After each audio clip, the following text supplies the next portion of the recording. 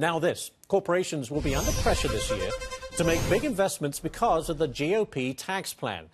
Joining us now is Catherine Monson, CEO of Fastsigns and a regular guest of the show. Catherine, so much, a lot has been said about the tax reform bill. You are more in the small business arena, am I correct?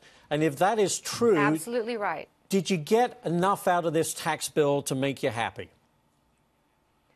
Well, I have to tell you that this is a real exciting tax cut, pro-growth. It'll really help American businesses, particularly small businesses that have been held back by a burdensome tax code for more than 30 years. Now, maybe I would have liked to have seen a little bit more benefit for small businesses. I think the Section 199A 20% deduction is a good step in the right direction. There's a lot of complexity behind it. But any tax cut is a good tax cut, and as I've talked to a lot of my franchisees and other small business owners, they're excited about having more money left over at the end of the day to reinvest and grow their businesses. Well, that was my question. What do you do with those savings? Do you reinvest? Do you expand? Do you create more jobs? Do you raise wages? What will you do? What do you think is the best course with regard to that extra money at hand?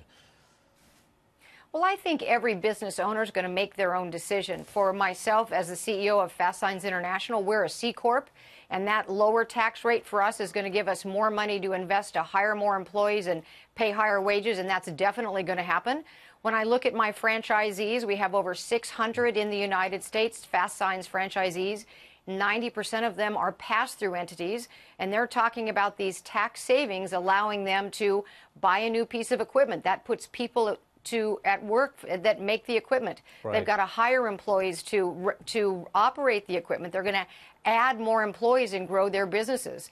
As the number of jobs increase, there's going to be more and more demand for workers, which means wages are going to go up. So this is an absolutely fantastic pro-growth tax cut that's going to help raise the wages of all Americans because there's going to be more job growth. It's going to be good for everybody. And that was the selling point that you put together very nicely of the GOP. But those on the left are going to be watching like a hawk. And if they don't see that reinvestment, if they see they're just convinced this is a tax break for the rich and that money will not trickle down and will have an impact on the overall economy, how would you answer that?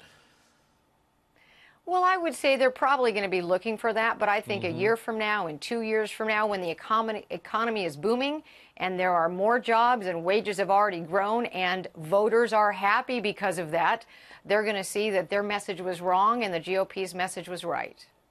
All right. We shall see, as they say, the proof of the pudding and all of that. But Catherine Monson, thank you so much for joining us. Really appreciate it.